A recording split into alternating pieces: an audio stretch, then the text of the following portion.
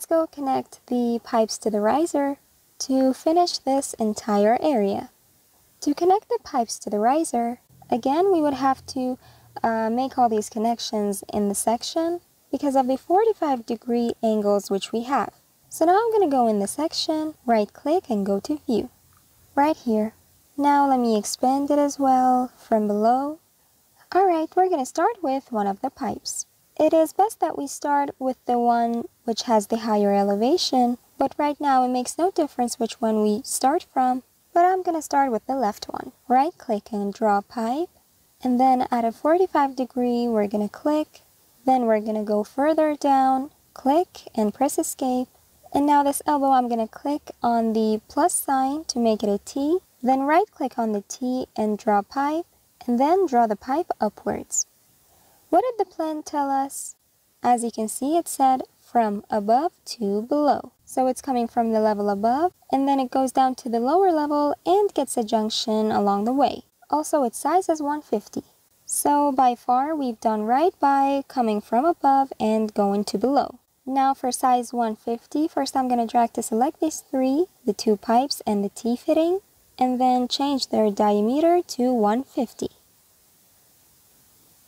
Also, I'm going to set the detail level on shaded so you can see better. Now this T-fitting's straight angle is 150, and then its junction part, which we also call nafi in Persian, that one's diameter is 100 millimeters. Now look here in the plan.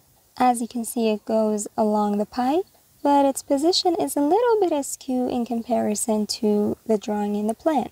We're going to check this part in section. I'm going to drag to select these, then use the shortcut BX to open the selection box. Now let's rotate this a little and also expand it from this side as well as this side. So you see here we have a pillar, and two beams are connected to this pillar. So now if we want to go exactly according to the plan, this junction would have to go through the beam and then go up. But we are not allowed to pierce through or change the positioning of a structural item. So let's view this from the back. As you can see, I've moved this pipe in a way that it would go right beside the beam. You see, it was the same thing in the section as well. We saw this beam here, but then we raised the pipes from right beside it. So even if you are defining what you have in the plan, you have to do the thing that's right. Even previously, we have mentioned that it's important to place your fixtures at the right angles and the right slopes, and then connect them to the other items. Now let's go back to the section.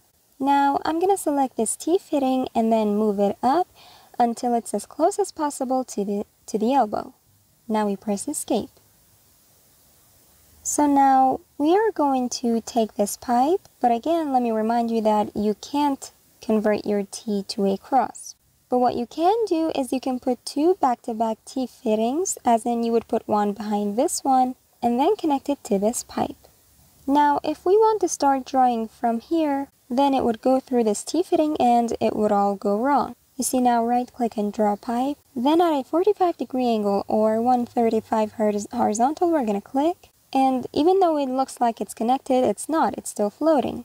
And that's not what we want, so Control-Z. So we can either decrease the length of this pipe and connect it to this main pipe so that it also maintains the proper angle, or we could start drawing from this point. Pipe command PI. Now pay attention to the diameter, which is right now at 100. But once I click here, you see it changes to 150. It's like it's inheriting the diameter from the pipe. So we're going to change it back to 100, and then we're going to continue at a 45-degree angle. Also, the slope doesn't matter here because we already are maintaining the proper angle. So click and Escape. Now we just got a T. But how can we connect these pipes? Which command can we use? There you go, Trim TR. Click and click. Now Escape. Now we can also move this T upwards until it's as close as possible to the other T. So we just put two back-to-back fittings and connected both the pipes to this one. Again, you should always remember that in case your both pipes are coming in from opposite directions, they also need to be aligned. In case one of them is off course by even 1 millimeter, the connection would go wrong and you would get one of those reducers. So always double check to see if they're aligned. And also, if you ever see that you got an extra fitting, you should know that they're not aligned. Also, you need to pay attention to your structural items because a lot of times the riser's position is not proper in a plan. They might just put in a random line just to indicate that this is the riser going up. So you should figure out the proper positioning required for your riser in comparison to the structural items. Now, the next thing that I'm going to tell you is that first I'm going to delete this pipe as well as this elbow, and then this T I'm going to click on the minus sign to remove it. Now I'm going to select the pipe and go edit type, then try to edit the fittings. And do you remember we specified T reducing sanitary for the junction? I also loaded T sanitary so you can see what it is. So T sanitary, OK, and OK. So from now on we will be drawing T sanitary junctions. Let's go see what it is. Right click and draw pipe. Then at the 45-degree angle or 135 horizontal, we're going to click and press escape. Now look at the difference. This one is T reducing, as in the size of its junction could be different from the size of the straight line. But this one, which was the T sanitary, for this one the size of all three ends should be the same. And even if the junction is supposed to have a different size, we will get a transition in between. So this was the difference between T reducing sanitary and T sanitary. We use this T reducing because its material is also available to provide. Now we're going to select this T and then go to the properties window and change it to T reducing sanitary, which also makes that transition go away. And now, in order to choose to always draw T reducing sanitaries from now on, we're going to select the pipe and go to edit type, then edit fittings, then change the junction to T reducing sanitary. OK and OK. So we have finished modeling the drain system from the area drains to the riser. Now about where this riser goes, like if it's going to go to the lower levels or be connected to the city sewer or a well or a septic tank or a refinery, we're not going to pay attention to that. We're just modeling things in the level. But here it said that it was going to below. If we did have a lower levels plan, we would have checked it out. We could have checked to see where it ends up, which we will be going through that process in our office project. And you will see and understand exactly what I'm talking about when we get there. Now, as a conclusion, I'm going to select another part of this area so we can model that as well. For example, this line right here. Again, I'm going to tell you it makes no difference where you start from, but it is best that you find the farthest area drain from the riser because that farthest drain is determined in your elevations. But even if you start from another one, after you're done drawing everything else, you can just create a section and then adjust the elevations. So now we're going to start drawing from here. Therefore, it's best that I create a section so I can find the proper elevation. So section, then click and click. Also, I'm going to minimize the section a little, then right click and go to view. So you can see the beam here. We're going to measure from below that beam down to the FFL, which gives us 3570. So we need to give an elevation close to this number for our items. We're going to double check later to make sure it's fine. We were measuring this beam and there's the section. So now I'm going to start drawing at that 3570 elevation. Now the pipe command shortcut PI. Now check the left hand rule. 1 PVC, 2 system type WP, 3 the diameter, 4 middle elevation, and because it's the beginning, we're going to give it the elevation that we got earlier. Now 5 slope, we're drawing from the drain to the riser. We're going farther from the drain, so it's sloped down. Now click, click, then at a 45-degree angle, we're going to click again. And we're going to ignore this drain along the way, then go up here and click, 45-degree angle and click again, and then near the riser, click and escape. Now let's go to section and double check the elevation, and I'm going to set the detail level on fine and shaded, And as you can see, it turned out to be the proper elevation. But if it were going through the beam or it was too far away, we would have moved the pipe closer. And also at slope down, it's been drawn towards the riser. Now here we have a drain along the way, so the pipe command PI. Now the left-hand rule, PVC WP, and the diameter. Now for the elevation, we're creating a junction from the middle, so we're going to use inherit elevation. And because we are getting close to the drain, we're going to select slope up. Now we're going to click, click, and click again, then press escape. Also, we didn't get any extra fittings. Now we go back up here. Selecting the elbow, we're going to click the plus sign to make it a T, then right click on the T and draw pipe. Now the elevation is coordinated with the T. As for the other items, PVC, WP, and the size is correct. And because we're getting close to the drain, the slope is on up. Now click and click again, then somewhere near the drain click and escape. Let's also place the cleanouts. Here we have an elbow, so we're going to click the plus sign to make it a T, and then we're going to click cap open ends. Now you see, performance-wise, it's not necessary to create so much distance between the elbow and the T. It is what it says in the plan, but we're going to select this T and drag it to the right as much as possible to make it close to the elbow. Now it's too close and it can't go any closer. But in reality and in the building, this distance may be even less. But it's your choice. You can either go exactly according to the plan or you could make them closer. And also we have another clean out right over here. We're going to select the elbow and click on the plus sign to convert it to a T, and then put a cap on its end to give it a clean out. Now I want to place the floor drains, but here we see another drawing error. As you can see, it's two floor drains on top of one another. But we're going to guess that maybe one of them was from the architectural plan and the other was from the structural plan. But that doesn't mean that there's actually two drains. Select one of them and place it on top of it. Now we go to the Systems tab and Plumbing Fixture command. And while it's set on Work Plane, then we make sure the placement plane is FFL-P05. Now we're going to go here and click.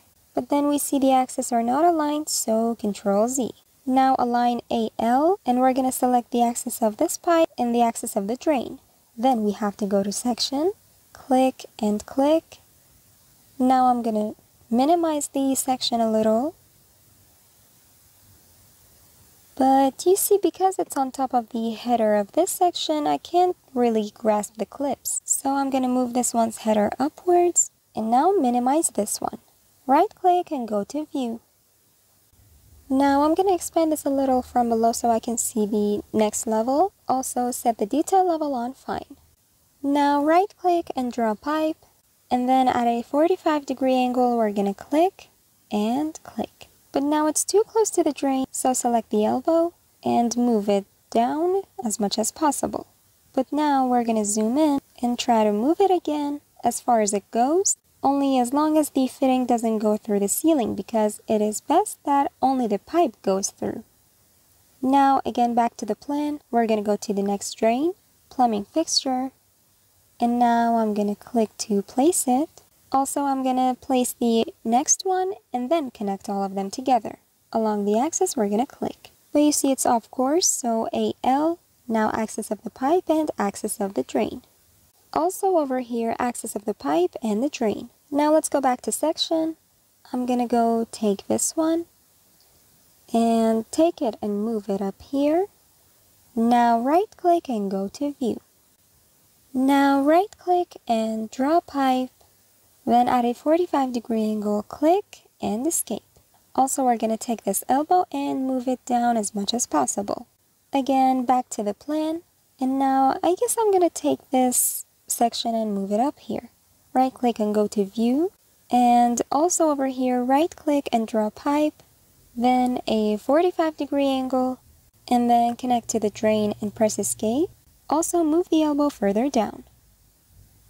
Now eventually we have to draw the riser, size 150 and from above to below. So it's best that we take that previous section and move it up here. Also we're going to flip it and place it right here. Now we right click and go to view. Now from here, you see this is the beam. The pipe has to go beside it. So right click and draw pipe. Then at a 45-degree angle, we're going to click. Then move down here, click and escape. Now we're going to click on the elbow and the plus sign to make it a T. Then right click on the T and draw pipe and move it up to here and escape. But the size said it was 150, but we drew with 100. So I'm going to select these three, then change the diameter to 150. So now that we have adjusted the size and everything, I can also take this and move it to the left and get it closer to the beam. Right here, now let's go check in the plan. Then we see that what we've drawn is a little bit not coordinated with the plan, which is fine. Now we're going to keep the mouse on this line, then press the tab key once, twice, then 3 times and click. Now let's go to the selection box or shortcut BX. Now check out this line in 3D. The floor drains are up there, and each of their pipes are going from below the ceiling and also go beside the beams until they get to the riser. Also over on this side, in this corner, the riser is going down. So you can decide to place and connect every single one of the drains here in the plan just as a practice. Each of them has its own unique points, and you can draw all of them and practice so much until you completely learn how to do it.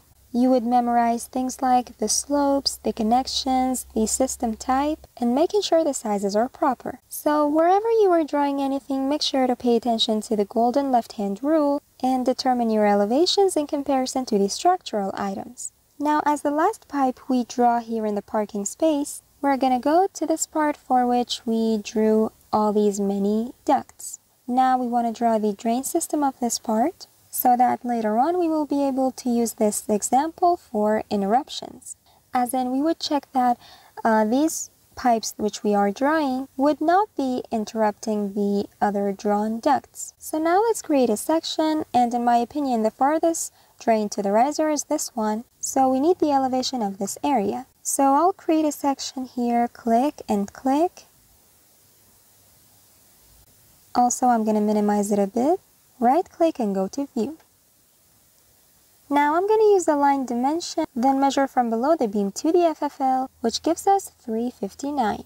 Now we go back to the plan and start drawing with that same elevation we got, which was 359. Now what was the pipe command shortcut? PI. And now the left-hand rule.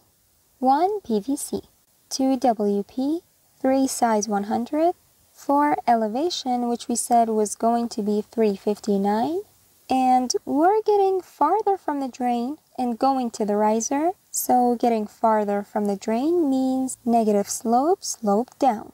Now click and click, then at a 45-degree angle, click again, then I'm going to move down to over here and click, click, and somewhere around the riser, click again and press escape. Now let's close these extra sections, then go into our last one and set detail level on fine and shade it. And we see that the elevation turned out to be proper, so we're going to keep it. Now here in the plan, I'm going to draw this junction. So the pipe command PI, double check PVC WP size, then for the elevation, because it's in the middle of the pipe, inherit elevation, and because we're getting close to the drain, we're going to select slope up. Now click and click, then click and press escape. Also, we didn't get an extra fitting. Now let's move down here. We select the elbow. I'm going to click the plus sign to convert it to a T, then right click on it and draw pipe, then check again, PVC WP, diameter, the elevation is inherited, and slope is up because we're getting close to the drain. Now we're going to go a little ahead and click, and then at a 45-degree, click again, then I'm going to move down here and click, 45-degree angle, click, then somewhere near the drain, click again and press escape. Now right here, click the plus sign of the elbow to make it a T, then select the T, and for its clean out, you put a cap open ends. What about this part? Again, select the elbow and click on the plus sign to convert it to a T, then select the T and cap open ends. Also, over on this side up here, we have the same thing. Select the elbow and click on the plus sign, then select the T and click on cap open ends. Now let's go place the drains. We go to the Systems tab, then Plumbing Fixture. We're going to be placing the floor drain on a work plane on level 5. Now I'm going to go here and click. You see the drain is not aligned with the pipe, so I'm going to keep it in mind. And then another junction over here, so we're going to click again. And the same thing for the last one. We're going to put it here and click.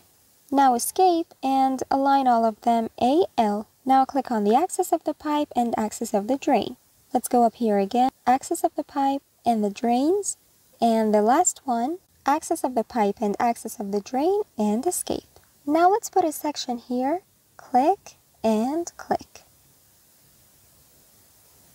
I'm going to minimize this section a bit, right click and go to view. Now let's set the detail level on fine, and for a better view, also shaded. Now we're going to go on this pipe, right click and draw pipe, and then at a 45-degree angle, but this is now too close to the drain, so we're not getting an elbow. But it's alright, you can just select this elbow and move it to the left. Now we created the distance. Now select this pipe, then drag it until it's aligned with the axis of the drain, right click and draw pipe, and then connect it to here and press escape. We also have enough space to lower this elbow. Now let's go back to the plan, and we're going to be moving this section. We're going to take it and put it over here. Now let's go back to the section, then right here right click and draw pipe. Now at a 45-degree angle, click and press escape. Also, let's lower the elbow. Now again, we're going to go back to the plan and then move the section, put it right here. Now we're going to go to section.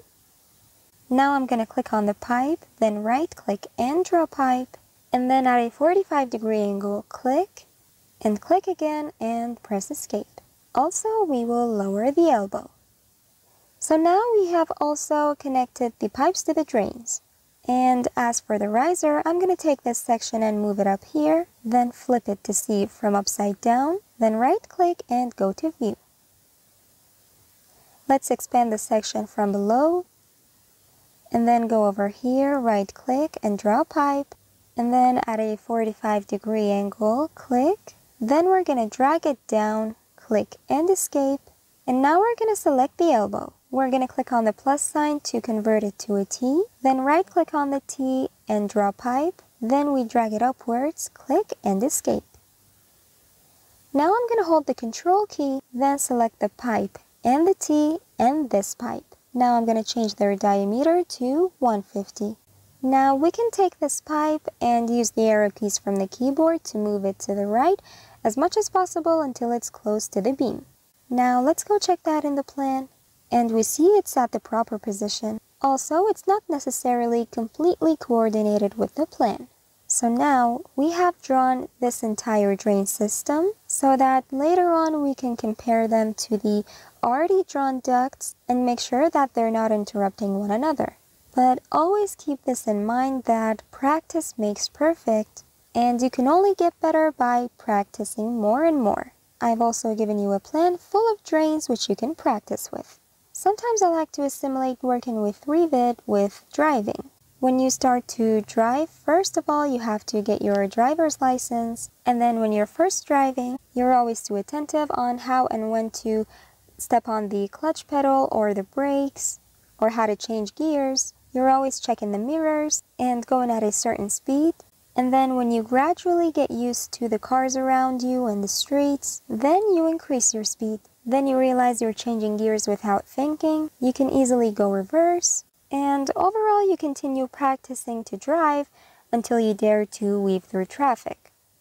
Same thing here. You have to practice drawing drain pipes as much as possible. In fact, the drain systems are the turning point of MEP in Revit. That's because the pipes have slopes to them, and because we have 45-degree angle connections, so you should practice and pay attention when you draw. So keep all these points in mind and you will be able to draw perfectly.